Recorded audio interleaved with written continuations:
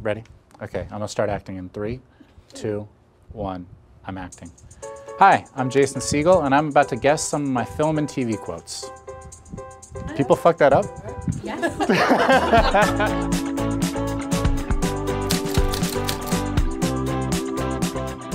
Granted, gynecology is only a hobby of mine, but it sounds to me like she's crowning. That line was in the lobby of the hospital in Knocked Up. Granted, gynecology is only a hobby of mine, but it sounds to me like she's crowning. Is that right, Deb? Judd Apatow is my mentor and one of my favorite people in the world, but he also was a bit of a sadist, I guess you would call it, during this movie, because he would line all of us up, the friends, you know, for a scene where we'd have to improv, and he would say, one by one, you're gonna go in and try to be funny, and whoever's funniest gets to be in the movie, and I'm gonna make you watch each other.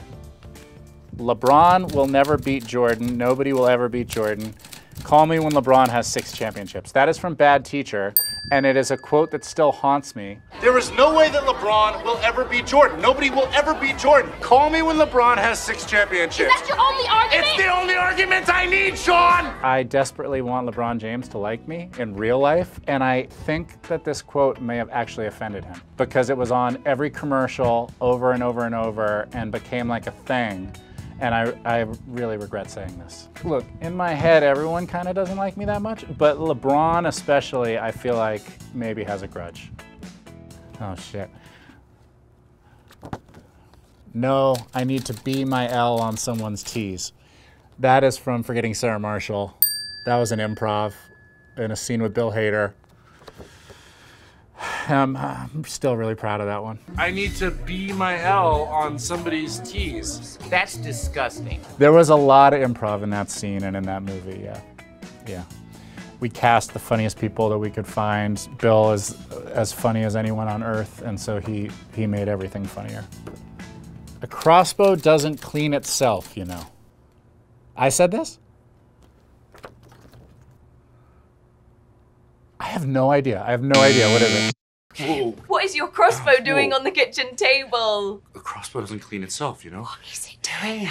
Oh, right. 5-year engagement. That's from the 5-year engagement. There's a section of the 5-year engagement that gets really, really weird. It was the best. Look, those movies have so much improv and so much of it is about chemistry, and we just had this kind of trust and sense that anything either of us did, the other person would pick up and not let the other person fall, and it was one of the best times of my life. Oh, okay, I think I know what this must be from. I'm not a gay pirate. I have sex with my parrot all the time. Okay, that came out wrong. I'm just guessing from process of elimination that that's from How I Met Your Mother. Yeah. I just want everybody here to know I'm not a gay pirate. I have sex with my parrot all the time. That came out wrong.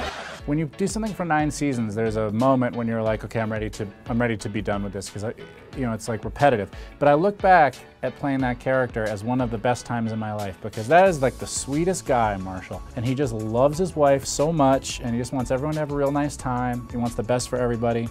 So I think of him very fondly. I'd like to see somebody else order that many cookies. Not likely. Name one person who ordered more cookies than me. I'm guessing that's also How I Met Your Mother. Is it from Slackers? Oh, Despicable Me. I'd like to see somebody else order that many cookies. Not likely. Name one person who ordered more cookies than me. I just try to be in great shape for all the voice acting work. As we lead up to the start date, and then someone explained to me what voice acting was, and I realized how much time I had wasted. I know what that means, but if I put my clothes on, it's over, okay? That's also from Forgetting Sarah Marshall. That's from the breakup scene. I'm not gonna go put clothes on. I know what that means. If I put clothes on, it's over, okay? That's from real life. I got dumped while I was naked once. Just once. I was young. I was dating somebody who went away for a little bit. They called from the airport when they got back in town and said, hey, I need to see you. And in my adolescent brain, I thought that meant, I haven't seen you in so long. I need to see you. So then I was waiting on the couch, totally naked in like a Burt Reynolds pose. And she walked in and I said, I've got a surprise for you. And then she said, we need to talk. And then we had a breakup while I was naked. And the whole time I was thinking, this is going to be so great in the movie I'm going to write in about 10 minutes. There's something that didn't make the movie that is real from the breakup, which is that about halfway through the breakup, I stopped it and I was like, hold on, I need to put some clothes on. And she said, okay. And so then I went to my room. Picking out an outfit for the second half of a breakup is like the hardest outfit you'll ever pick out.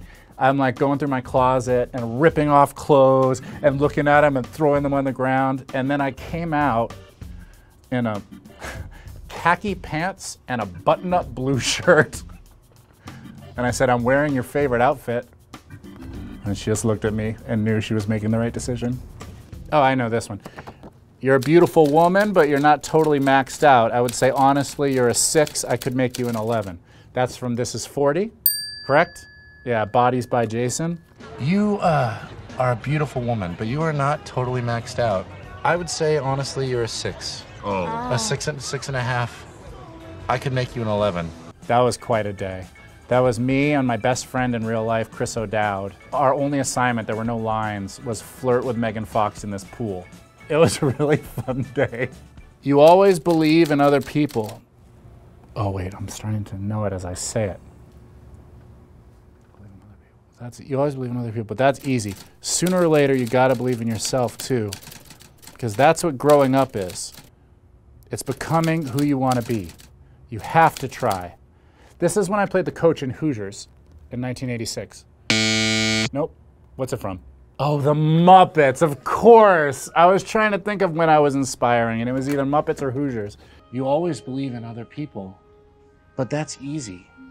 Sooner or later, you gotta believe in yourself, too. The movie that I'm probably most proud of came from my guts, and Walter, my little puppet brother, was born in my brain, and he's based on my first puppet that I ever got when I was 12 years old. I named him Walter, and I bought him at Puppets on the Pier in Boston, Massachusetts. I'm rooting for them. I am. I'm like, come on, you fucked up person, you can change. And they just never do. That is from Shrinking on Apple TV+. I'm rooting for them. I am. I'm like, come on, you fucked up person, you can change. And then they just never do. Bill Lawrence and Brett Goldstein, who are both geniuses, came to me and said that they had an idea about a therapist who was going through his own nervous breakdown based on the loss of his wife and was continuing to practice therapy while he was grieving. And I just thought it was such an interesting idea for comedy, because I actually think rock bottom is a very, very funny place to start somebody. If you start at rock bottom, the only place to go is up. So you're watching someone pull themselves out of despair. And a grown man crying is hilarious. I've made a whole career out of it.